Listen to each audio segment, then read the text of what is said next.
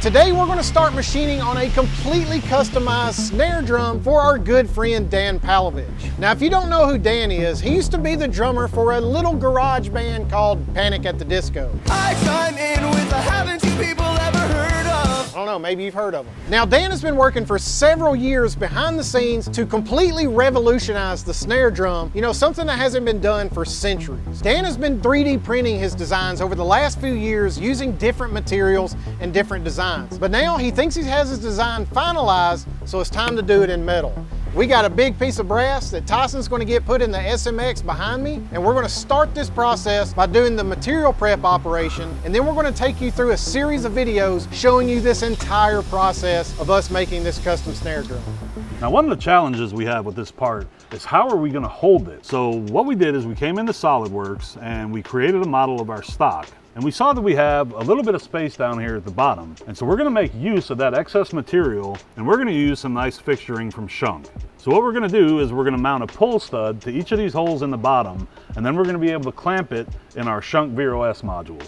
Now this work holding solution and a whole bunch of others are available on our online store at titansofcnc.com. You just go and look at all the Schunk products. But before we can get this part looking like this over in our 5-axis mill, we need Tyson to put our threaded holes and our counterbores in for our pull studs. So I'm going to be taking care of all the holes for the fixturing so Jesse can hold this in the Vero S. We're going to face the part, we're going to get a nice clean surface on it. So first up, I've got a turning insert, a KCU 10B, CNMG 432. All I'm doing is facing the minimum amount on the front of the part and just getting a nice clean surface. I'm running it at 700 SFM with a feed rate of 3000s, and we're just going straight down the part.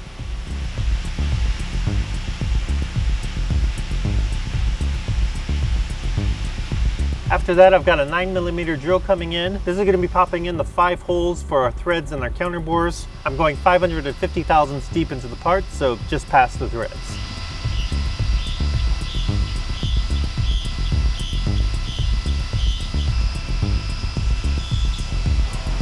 I've got a 3/8 core 5. It's starting where all of those holes that I just popped are, and it's going to helical in about 200 thousandths deep and open up those bores. I'm running it at 490 SFM, puts it at 5,000 RPM again, feed rate of 15 inches per minute, and I'm going to be doing a 5% step over.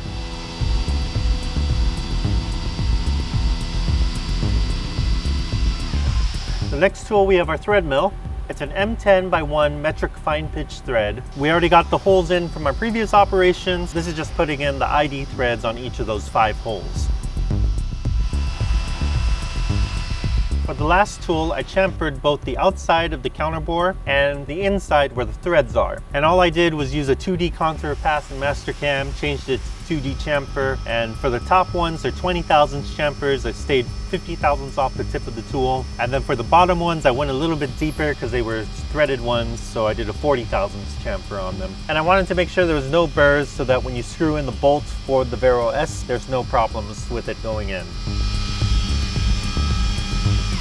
Hey, I'm interrupting this video really quick to let you guys know that there's a massive sale going on our store right now, titansofcnc.com. You know how expensive a probe can be, and if you want a great product but don't want to pay thousands of dollars, you should go look at the Haimer 3D sensor. It's awesome and it's on a crazy deal right now. You don't want to miss it. Okay, back to the video. Nice. That little part give you any trouble? Holding it was a little scary, but we got it through.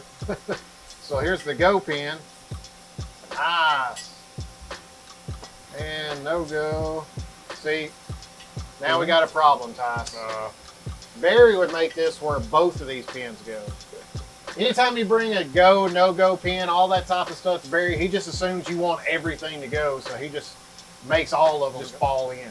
You know, I ran this a little bit slower because we've only had this one piece, but I know the finish looks kind of good there, so I can chatter it if you want. Well, that is one way that we know that Barry's not associated with this at all, is that the finishes are nice and it actually has chamfers on it, so you don't cut your hands to pieces.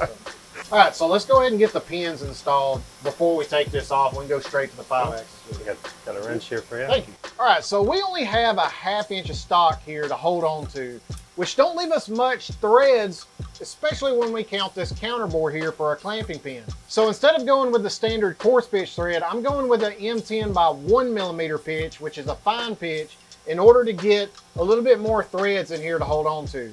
So that's going to give me 8 threads instead of 5 that I would have with a coarse pitch.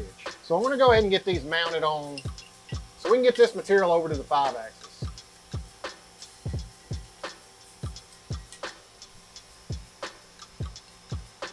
Nice.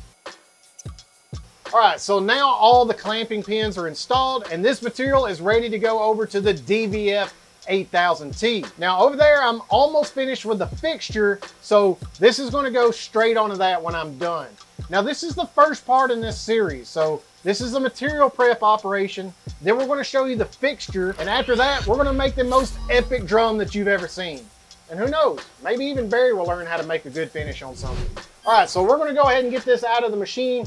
You guys, if you could do me a favor and go ahead and hit that like and subscribe button, we'd really appreciate it. We'll see you on the next one.